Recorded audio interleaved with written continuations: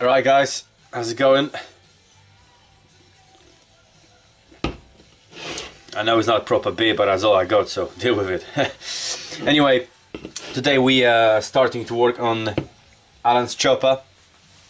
Starting the artwork on it, but before that I wanted to introduce you to my girlfriend. Delivery came today and I pre-ordered that some time ago. There she is, the beautiful Makani. There you go. To Maki, have a great New Year 2018. See you soon, my friend. Makani with a little heart. Oh, look at that. Isn't she a sweetheart? Well, I'm not going to put it up just now because it's a 2018 calendar and people say it's bad luck, even though I'm not superstitious. But when I put it up in January, you're going to see the first page, and then every month comes along, you will see another and another and another page, so forth and so forth. Trust me, there's a lot to see over here. I'm gonna marry that girl. She doesn't know it yet, but I'm gonna marry her one day. It's gonna happen. Right, enough talk. Drink some beer, and let's start working on the paintwork on the chopper. Right, let's do this.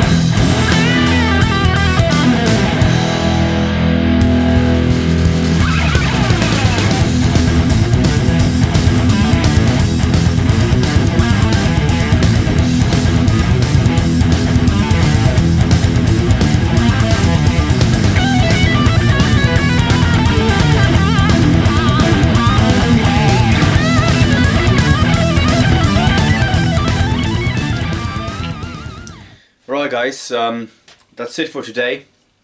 That's it for, I've done mudguards, front and rear mudguards as you've seen it, and that's all I have time to finish off today. I've been working on these two pieces probably couple of days, like three evenings, but they were like long evenings, six and probably another 4 or 5 hours. So there you go. Petrol tank next. This obviously is still before clear coat, so you can see the reflection is of the light. You got the glare, and it's just not very attractive looking still, because you got the uneven layers and all that. But as you know, once we apply clear coat to it and polish that, obviously lots of polish and good few layers of clear, that will become deep, you know, depth of the clear coat will change the color contrast as well, and will show the pearlescent colors I use as well in there. So quite happy with that. I mean, I know it's good when I keep looking at it. That's the indication. It's over there, by the way. That's why I'm looking. Well, anyway, I think I squeezed enough material into one video, and then we're gonna work on the petrol tank separately on a separate video, just because it's a lot of footage.